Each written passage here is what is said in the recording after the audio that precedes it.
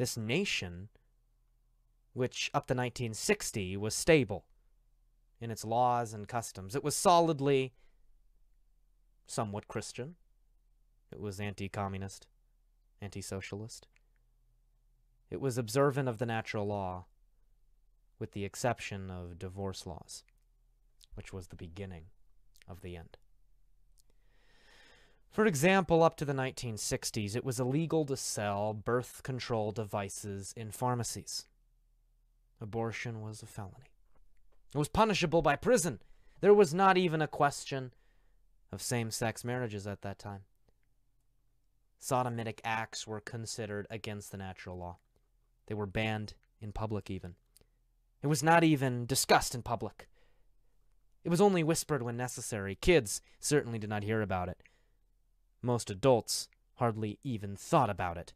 To be it in public was to be vilified, and it was criminalized. By the way, if you're watching this, please share it to your friends, as this is merely a YouTube chat for friends right now.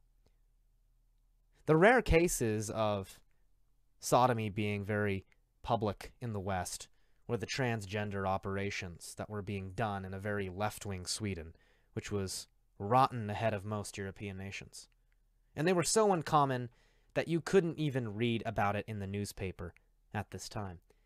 Now, in the 1950s, the federal government actually had a surplus. And if you don't know financials, that just means there was no national debt. Families were, in general, very stable. It was only with the rise of Elvis and rock and roll, who, by the way, was a scumbag, degenerate, sinner, whose singing and whose lifestyle led to the corruption of millions of girls and boys. The 50s was generally a better time than it was now. Far better. Yet it still had its faults. America wasn't perfect in the 50s. In fact, it was never perfect. But there was a semblance of normalcy. There was a hangover of Catholicism in America. Like I mentioned, families were stable. Divorce was rare, and especially since the person suing for divorce had to prove a sufficient reason for it in the eyes of the law. For example, adultery, desertion, etc. No fault divorce arrived in the 1960s. By the way, is my audio on? And especially since the person suing. Yeah, that's my voice, all right. During this time, mothers stayed home with their children. They kept order in the home. Children grew up psychologically balanced and secure, spiritually brought up well as to the finest extent possible. For the most part, their upbringing was stable. There were no school shootings, and yet children oftentimes brought guns to school for gun classes and shooting classes. More on that later.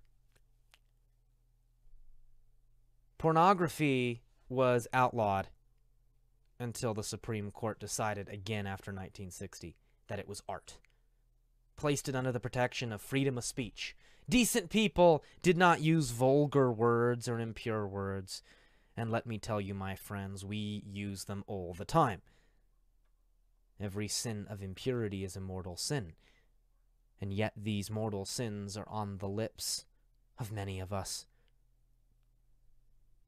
Women dressed modestly. Most people went to church on Sunday. Before the Vatican II Council in the 1960s, every Sunday Mass attendance in the United States was 75%.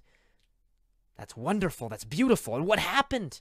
How did this country decay? How in one person's lifetime did America descend from being a nation, if not Catholic at least, of one nation that abided by natural law in most cases, which had a sane and decent culture and way of life, which had an abhorrence for socialism and communism? Religion in this country has been made completely a private affair. The empire of reason has become the empire of insanity, of ignorance, and of moral decay. That dreamy, idyllic, Epicurean world which the 18th century philosophers and deist Freemasons concocted, that world, that political state of pure nature without God or religion, has become not just sick, it has not just lost its common sense, it is slitting its wrists and bleeding out in the bathtub. Because man without grace has fallen.